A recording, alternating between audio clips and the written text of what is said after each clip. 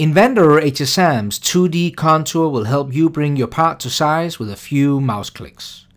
In a previous video, we used 2D Adaptive to rough this part, and in this video we will quickly apply two finishing toolpaths. I will select 2D contour from the ribbon bar, and we are presented with properties to the left. The 5 tabs are always the same in Inventor HSM. They stay in the same order and has the same functions no matter what type of toolpath you use. This is done so it'll be much easier to learn and remember using Inventor HSM. The first tab is always where you select your tool and input your feeds and speeds. Let me click on the Tool button to access the tool library. I'll give you a quick tour. At the bottom, you can create a new mill tool, new tool holder, new turning tool, and then edit and select the tools when we add them here in our workspace. You will see the 16mm tool from our previous adaptive toolpath at the top. I will select another cutter for the finishing operation by navigating the tool library to the left. I'm going to scroll down and select the tutorial folder, and here I have a 10mm flat end mill.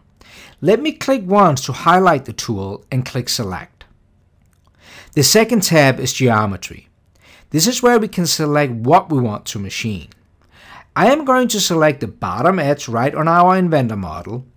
The great thing is, if there's a change later to our model, Inventor HSM will know, and you can update the toolpath with a click of a button. You do not have to reprogram your part.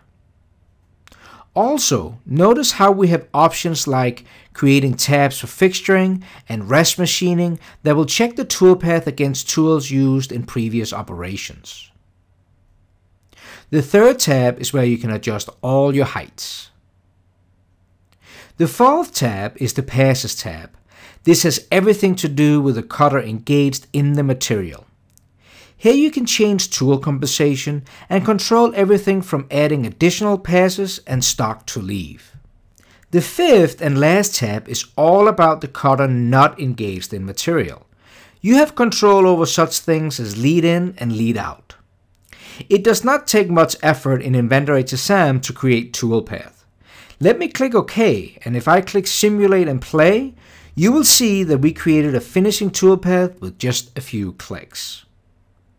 Now, before ending this video, let's quickly program this shelf area. I will use the contour toolpath again, and since I'm going to use the same tool as in the previous operation, I can skip to the second tab for my geometry selection. I will select the edge of the shelf, and Inventor HSM will automatically select the tangent edges. A quick tip: if you need specific control over your selections, Inventor will show the selection manager by clicking the same edge twice. I will skip the Height tab and move right to the Passes tab. I know that I want to add multiple radial passes to this cut to prevent the cutter from cutting with the full width. This is easily done by checking the multiple finishing passes. I will add 3 passes at 3mm step over. Clicking OK and selecting Simulate and Play, and we have confirmed that ease of use is built right into Inventor HSM.